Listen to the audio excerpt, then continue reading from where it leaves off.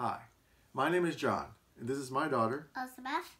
Together, we're proud to take part in the We Read initiative in partnership with Hess and the Barbara Bush Houston Literacy Foundation. Today, we'll be reading Splat the Cat, I Scream for Ice Cream. Are you ready to read a book? Yeah. All right, here we go. Splat the Cat, I Scream for Ice Cream. Based on the best-selling books by Rob Scotton. Cover art by Rick Farley. Text by Laura Driscoll. Interior illustrations by Robert Ebers. Splat the Cat beamed in the back of the bus. His class was on a field trip to the ice cream factory. I could eat 4 ice cream cones a day, said Splat. I could eat 15, said Plank. And I could eat all yours and 1,000,000 more, said Spike. Kitten licked her lips. I scream, you scream. We all scream for ice cream, the friends cried.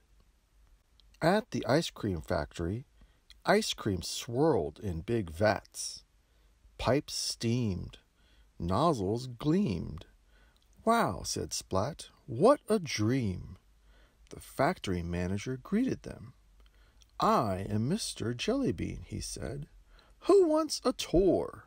Hooray, sang the cats. I scream, you scream. We all scream for ice cream. Mr. Jellybean led the class to a back room. The cats' faces fell. There was a chalkboard, chairs, desks, but no ice cream to be seen. Mr. Jellybean cleared his throat. First, let's talk freezers, he said. Some are big, some are small. All are extremely cold. Mr. Jellybean talked on and on. He seemed to love his freezer theme, but the cats did not. Their eyes glazed over.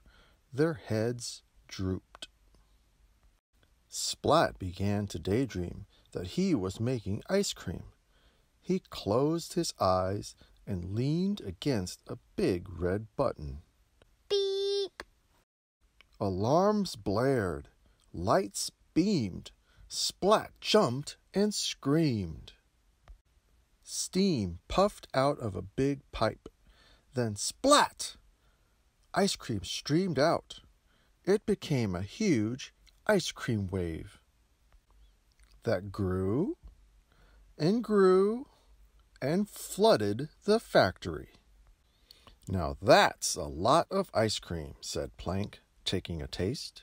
Yum! What happened? Mrs. Wimpy Dimple asked. I don't know, said Splat from under the chocolate chips. The class cleaned themselves up. Mrs. Wimpy Dimple counted heads. Everyone was there except... Seymour! Splat screamed. I have to find Seymour, he said. He ran back toward the door. Wait, Kitten cried. We'll come with you. We're a team, after all. Inside, the team checked out the ice creamy mess. Let's look, they said. Be careful, Splat said. Seymour is so small we may not see him under all this ice cream. With brushes and buckets, the cats cleaned and ate their way into the factory.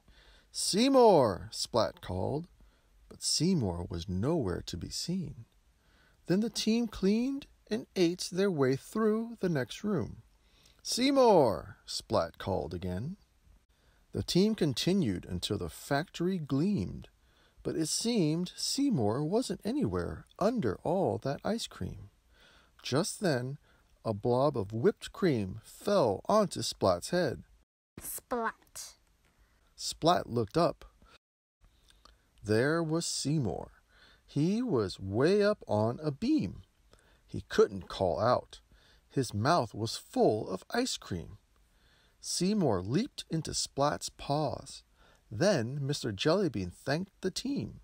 The factory is so clean. How can I repay you? Would you like some ice cream? The cats all groaned. No more ice cream, They said. For now, whispered Seymour. The end. Did you like that book? Yeah. We hope you did too. Stay safe. We'll see you next time. Bye.